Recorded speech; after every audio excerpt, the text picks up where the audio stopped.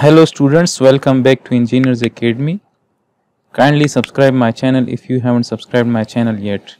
Now I am going to solve this problem 1213. In this problem it is said that tests reveal that a normal driver takes 0.75 seconds before he or she can react to situation to avoid a collision, right? So the normal driver takes 0.75 seconds. So let me write that normal driver. So he takes 0.75 seconds, and similarly the drunk driver, right? So the drunk driver takes 3 seconds. So it takes about 3 seconds for a driver having 0.1% alcohol in his system to do the same, right? So he takes 3 seconds to apply the brakes, right? So if such drivers are traveling on a straight road at 44 feet per second, so let's say that both the drivers are moving with 44 feet per second and their cars can decelerate at 2 feet per second. So the acceleration rate is given. Let me write that the deceleration is constant, which is minus 2 feet per second square, and the initial velocity is this 44 feet per second, right? So it is said that determine the shortest stopping distance d from the moment they see the pedestrians. So we have to find the distance d, right? So the stopping distance d, right? So first we have to find the initial distance when they will travel, when they just see the pedestrians, right? So the distance travel until the brakes are applied, right? So let's say that this is the distance d dash which the car travels after which they apply the brakes, right? So let's say that this is the point at which they apply the brakes, right? So this is the point of brake application, right? So at this point the brakes are applied. So we have to first find this d dash distance, right? So let's assume that the car is moving with the constant velocity for this d dash distance, right? So the normal driver will take this much distance to apply the brakes, right? So the reaction time for the normal driver is 0.75 seconds. So he will take if we find this d dash, right? So this d dash will be v1 times t, right? So this will be the distance after which he will apply the brakes, right? So this distance will be traveled as he or she react, right? So this d dash is v1 times t, right? So this is 44 into t. So t is 0.75 for the normal driver, right? So this is 33 feet.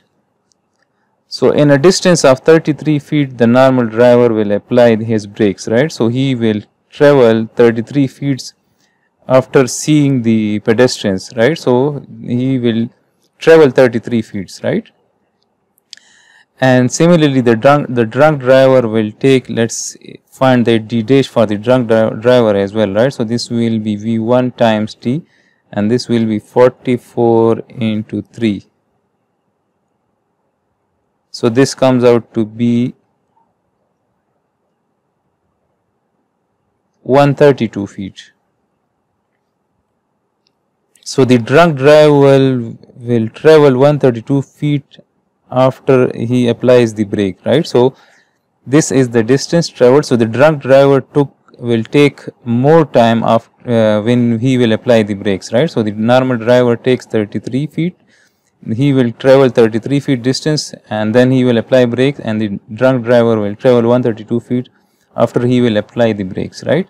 So now we will find this distance d, right? So we will apply, so he will apply the brakes, so then he will stop, and this distance when he will travel, so the car will decelerate with this rate, right? So we have to find, and this is the deceleration is constant, right? So now we can find this by using this formula. This is v square v naught square plus half, sorry, this is plus 2 ac s minus s naught, right? So this d dash is the s naught distance, right, for the normal driver, and this will be the s naught distance, the initial distance traveled for the drunk driver, right? So this is 2 ac, right?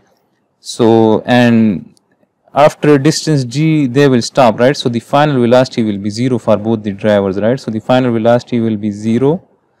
V naught is equal to V1, which is 44 feet per second, and S naught is, for this normal driver, S naught is 33 feet, and S is equals to D. So we are finding this D for both the drivers, right? So when I use this equation, so then this will be, when I put all these values in this equation, so V is 0, so this is 0 square, this will be 44 square plus 2, and this is minus 2, and this will be D minus 33, right? So we will be able to find that distance D for the normal driver. I will find it a bit later, right? And now if we apply this same equation for this drunk driver, so then again the final velocity will be 0 for the drunk driver, so this will be V square. Initial velocity is the same, which is 44 plus 2, and AC is again the same, minus 2.